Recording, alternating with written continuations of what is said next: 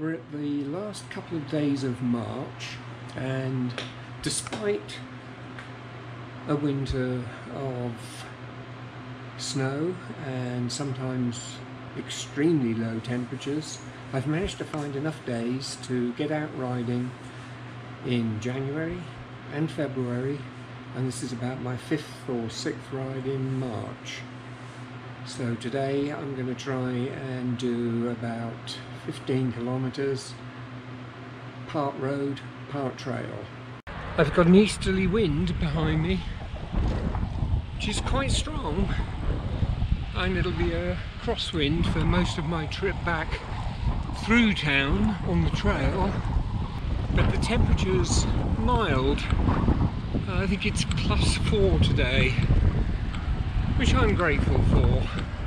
When I restrict my rides to around Charlottetown, this is the highest elevation I reach. So it really has all been uphill to here. The airport, a load of starlings. Normally I reach the roundabout up ahead here in just over 15 minutes.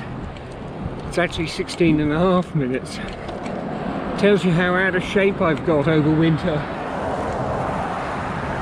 That said, I did have to wait back there to cross the road because of a large truck that was stopped waiting to turn left. He did wave at me though. So there's my roundabout. There's still a few little scraps of this nasty frozen snow hanging around,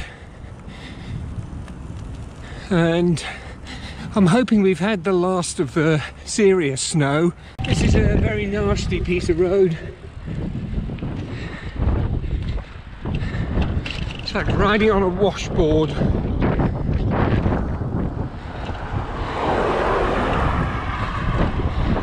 I can't imagine it being repaired any time soon because it's not very heavily used. Anyway, I'm turning onto the trail up here on the left, and we'll bike southwards towards Charlottetown. This might be a bad idea. This section is quite treed, so it gets protection from the south and west sun. I didn't think this much snow and ice would have stayed, but the wind has probably been blowing right across that open field and deposited it here. Anyway, I can't ride on it, so I'm reduced to walking for the moment. Looks okay about 20 yards ahead, so I should be able to get back on. And I know the section down to the traffic lights and pedestrian crossing at Mount Edward Road is clear because I rode it yesterday. Okay, here we go.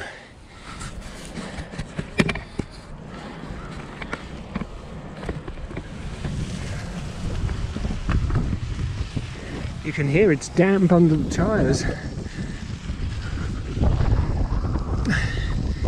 I thought I'd have a crosswind. It's near enough a headwind though. Oh well, never mind. I lied. In truth, I didn't ride this yesterday, but I got a good look at it when I cycled down the new section of paved path that runs east-west along the side of the bypass, and I joined it just up ahead there, so I was able to have a good look. Anyway, there was no more snow and ice. A few wet sticky patches, but that's all. There we go. So I'm heading to the traffic lights here where I'll cross and then I'll cross over and take the trail behind the new apartment building being built and behind the university. It's interesting to see that there's a whole lot of cars at the Toyota dealership. Their parking lot's been almost empty for the last 2 years.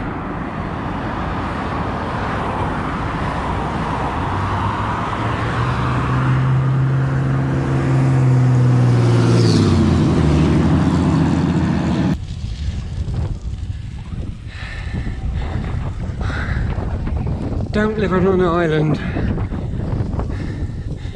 It's always windy. And if you have to, don't pick one that gets a lot of snow. I know from previous rides that you can't get out through the large parking lot down there anymore. It's been fenced in. In fact, you can see the fencing in the distance there.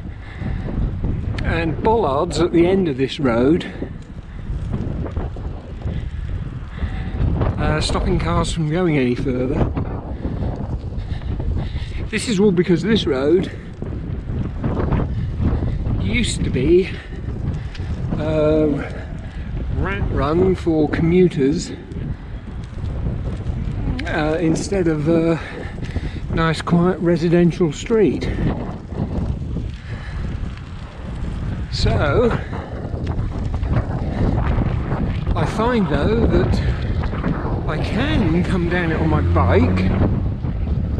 See, I used to enter over there somewhere, fly across this parking lot. What's the betting this is going to be built on?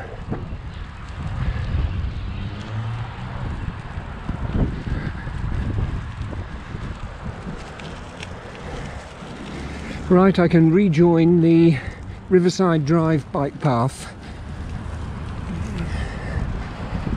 at the bottom of this road where the traffic lights are. There's nothing coming. I'm going to scoot across here, and there we are on the paved bike path.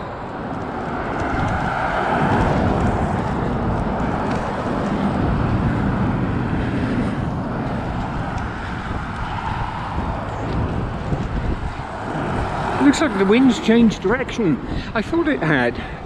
That windsock is showing me it's from the west behind me. Well, I don't mind. That's my longest ride of the year so far.